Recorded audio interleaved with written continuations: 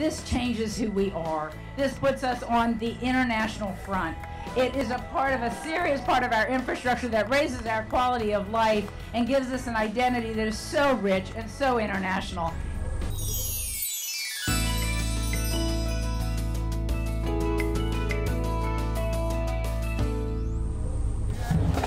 Surrounded by thousands of soccer fans of all ages, Orlando City Soccer kicked off their stadium groundbreaking in style. Orange County Mayor Teresa Jacobs helped lead the event. And I am so excited to be here, and I absolutely love the passion that these fans bring. But I also love what all of you all bring. I can't thank you enough for the support that you have given to this.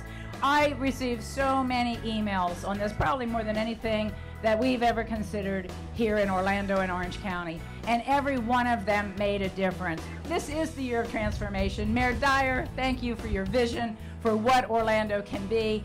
Flávio and Phil, thank you again for believing in us and believing in this community.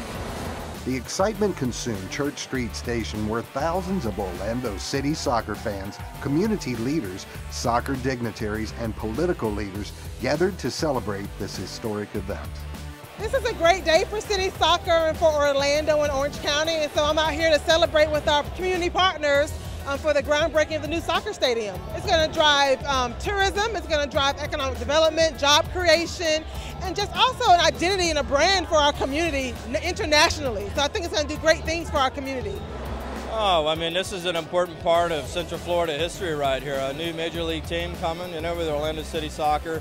And, bringing my son out is just equally as important, as one day he's going to be bringing his kids to soccer matches like this, like we do at the Citrus Bowl and some of the other great venues. So I'm highly excited, really amped up about being here and being a part of this.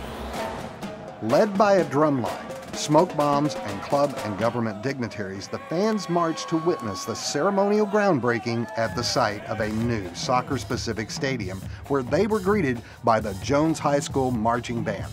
Men, women, and children of all backgrounds took part in the landmark occasion, led by Phil Rawlins, president and founder of the club, and local mayors from both Orlando and Orange County. As we first arrived in Orlando, we've been embraced and we've been loved and we've been shown the kind of support that we have here tonight. So thanks to every one of you, our partners, the community, everyone who's reached out and touched us and made this possible.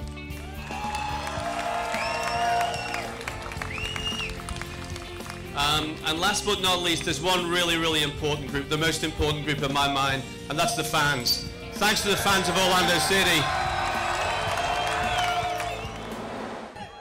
1, 2, 3! In a short 18 months, the new 20,000-seat stadium will be complete and become the newest stadium in Major League Soccer, featuring 38 suites, 1,600 premium seats, and a unique standing room section for supporters at one end of the venue.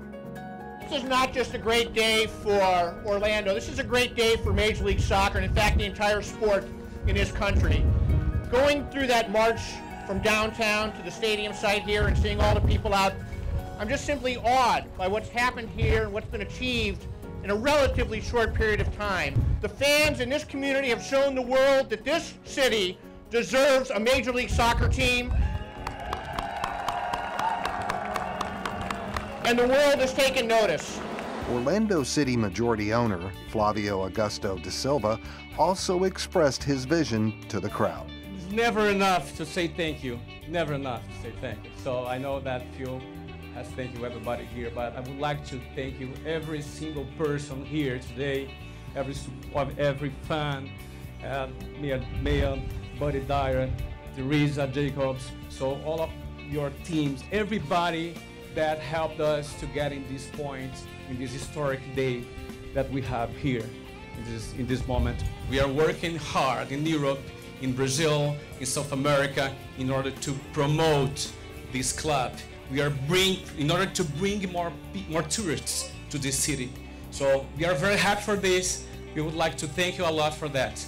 But I will get the opportunity today to say again one thing that I already said in the last time.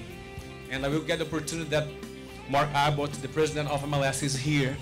I will send to him a message from the club. So in front of all of you today. So we didn't come to this league, President, to participate. We came to win. The Lions will open their new stadium at the start of the 2016 season.